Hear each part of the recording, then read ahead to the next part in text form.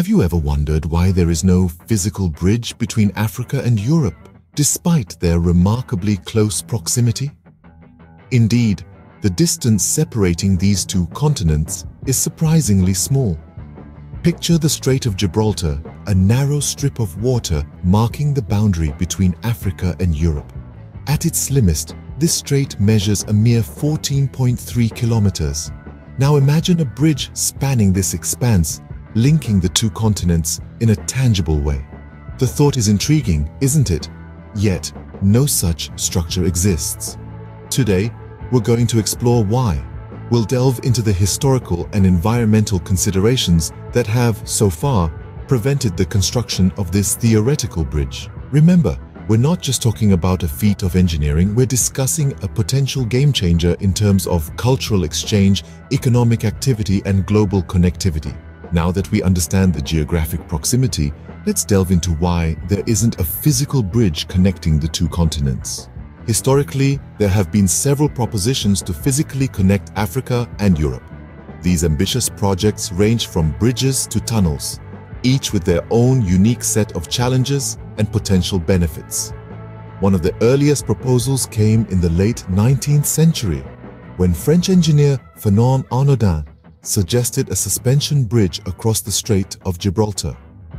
However, the immense length and the depth of the strait, along with the strong currents, proved too daunting even for Arnaudin, who was renowned for his innovative bridge designs. In the mid-20th century, another proposal emerged, this time for a tunnel beneath the strait. The project was spearheaded by the Spanish engineer Carlos Fernández Casado.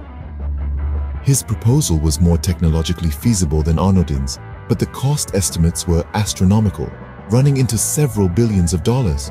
Furthermore, the unstable geological conditions and the risk of seismic activity added layers of complexity and risk to the project. Throughout the years, many other designs and proposals have been put forth. In 1980, a group of Japanese architects proposed a floating tunnel suspended in the water by flotation devices. While this idea was certainly innovative, it too was met with skepticism due to the potential for damage from ships and marine life. Another ambitious proposal came in the form of a superhighway suggested by the Russian Railways president Vladimir Yakunin in 2015. This envisioned a road and rail link spanning from London to New York, passing through Africa and Europe. However, the monumental costs and logistical challenges, not to mention the political hurdles, rendered this idea largely a dream. Each of these proposals faced major challenges. Technological limitations, financial constraints, geological complexities, and even political hurdles all played a part in their eventual downfall. The strait, with its strong currents, deep waters, and seismic activity, proved to be a formidable adversary. Though the idea was enticing, these historical attempts fell short due to a host of challenges. In today's world, with technological advancements, building such a bridge is not entirely out of the realm of possibility. We've seen feats of engineering that have defied odds and reshaped landscapes, from the towering Burj Khalifa in Dubai to the sprawling Great Wall of China. Let's delve into the modern engineering capabilities. In the realm of bridge construction, we have marvels like the Danyang Kunshan Grand Bridge in China, the world's longest bridge spanning over 164 kilometers. Or consider Norway's proposed submerged floating tunnel, an underwater roadway planned to traverse the country's deep fjords. Such examples showcase the extraordinary capabilities of contemporary engineering.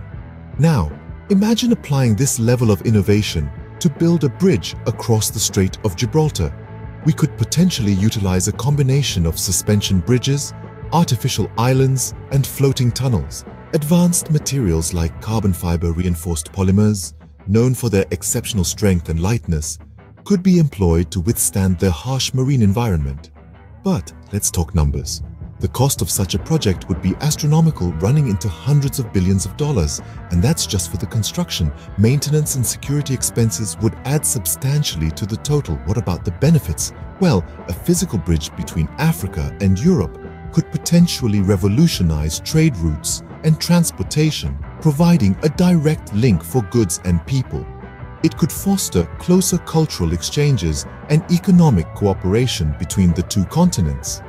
But it's essential to remember that feasibility doesn't equate to advisability.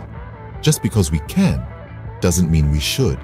The environmental, political, and socio-economic repercussions of such a project must be thoroughly considered. While modern technology might make it possible, it doesn't necessarily mean it's a good idea. One of the major roadblocks to building a bridge between Africa and Europe is the potential environmental impact. Just imagine a colossal structure stretching across the Strait of Gibraltar. While it's a fascinating idea, the environmental implications of such a project are immense. Let's delve into some of these concerns. First off, let's consider the marine life. The Strait of Gibraltar is home to a diverse array of marine species. Building a bridge across these waters could disrupt their habitats, potentially leading to a decline in biodiversity. Dolphins, whales, and various types of fish all rely on these waters for survival. Such construction could interfere with their feeding and breeding patterns, and the noise pollution could have detrimental effects on these sensitive creatures. Now let's talk about water currents. The Strait of Gibraltar is a crucial point in the global oceanic conveyor belt, a system of deep ocean circulation driven by temperature and salinity. This system plays a pivotal role in distributing heat around the Earth, influencing our climate. A bridge, depending on its design, could potentially disrupt these currents, leading to unforeseen climatic consequences. Next, we must consider the local ecosystems on land. The construction process would require significant land alteration, potentially leading to habitat destruction and soil erosion. This could have a ripple effect on land-dwelling species, again impacting biodiversity. Plus, the increased human activity and potential pollution could further degrade these environments. And we haven't even touched on the carbon footprint of such a massive construction project. The production of concrete, the most common construction material, is one of the largest sources of carbon dioxide emissions worldwide.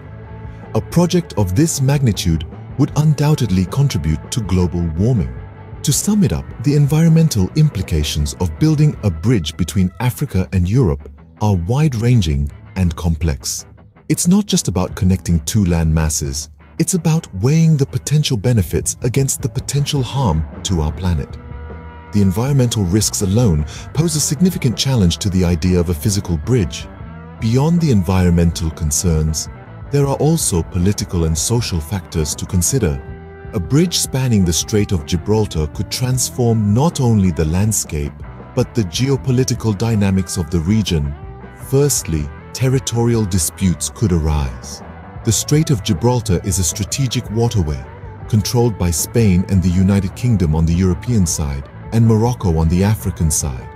A bridge could potentially stir up conflicts over jurisdiction and control. Immigration is another crucial consideration. Europe has been grappling with the complex issue of African immigration for years. A bridge could potentially ease the journey for migrants seeking a better life, but it could also exacerbate tensions and lead to stricter immigration policies. On the positive side, a bridge could significantly boost trade between Africa and Europe. The ease of transportation could facilitate the exchange of goods and services, fostering economic growth on both continents. However, this increased connectivity could also lead to exploitation if not managed responsibly. Let's not forget, the social implications are just as profound. Local communities on both sides of the strait could experience a significant shift in their way of life. While some may welcome the increased tourism and business opportunities, others might fear the loss of their traditional lifestyle. Moreover, a bridge could serve as a tangible symbol of cultural exchange. It could encourage a greater understanding and appreciation of the richly diverse cultures of Africa and Europe. But the flip side is the risk of cultural erosion and the loss of unique identities in the face of globalization. In essence, the political and social implications of a bridge between Africa and Europe are multifaceted and complex. They encompass everything from territorial rights and immigration issues to cultural exchange and economic dynamics. Each of these aspects would need to be carefully considered and balanced to ensure a positive outcome for all involved. The political and social considerations add another layer of complexity to the idea of a bridge between Africa and Europe. Thus, taking into account all these factors, it becomes clear why a physical bridge between Africa and Europe does not exist. The geographical proximity, a mere 14.3 kilometers at the Strait of Gibraltar, may seem inviting for such a venture. Yet, historical attempts have shown us the colossal challenges that come with it. Modern technology, while advanced, is not quite there yet to make this a viable project. The environmental concerns too are significant. A bridge of this scale would undoubtedly impact the marine life and the delicate balance of the ecosystem in the strait. Lastly, we cannot overlook the political and social implications. A physical connection between the two continents would reshape their relationship in unprecedented ways, bringing along a slew of complexities. While a bridge between Africa and Europe might be a fascinating idea, the practical challenges and implications make it a complex and unlikely endeavor.